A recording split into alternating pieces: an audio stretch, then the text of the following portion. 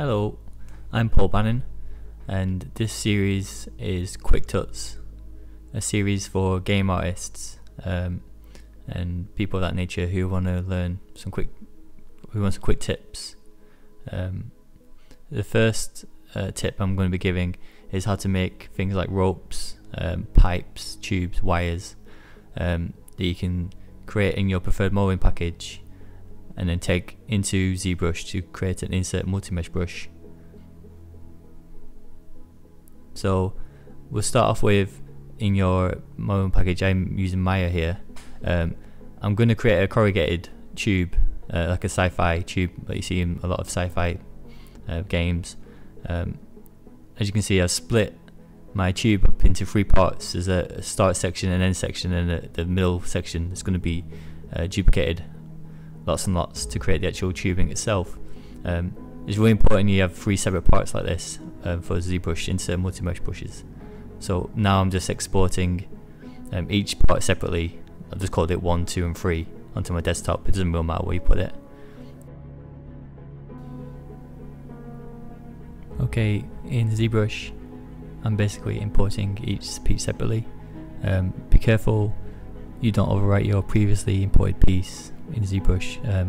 Duplicate the piece first and then import, duplicate the piece and import to get all three pieces. As you can see here, you've got three separate subtools. Next, turn on polyframe on the right hand side menu, just so you can see that each piece is a different colour. To change the colour, you basically press Ctrl W with the piece selected. Just make sure that all three pieces are different colours, and then you can move on to merging them together.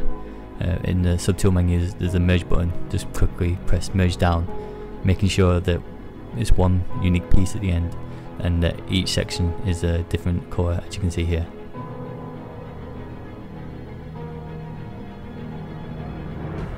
And now you basically create insert multi-mesh with the piece selected inside the brush settings. Click on that and click new, and that will make a new brush with the currently selected subtool. If you quickly drag that subtool out now with that brush selected in your menu, it will just create a duplicate of the original piece, which is not what you want. So move into the stroke settings at the top, click on curve and just make sure it's turned on, and then you can quickly drag out a curve with the desired results that you're looking for. In the one I've done here, as you can see, little errors, little gaps in the actual mesh.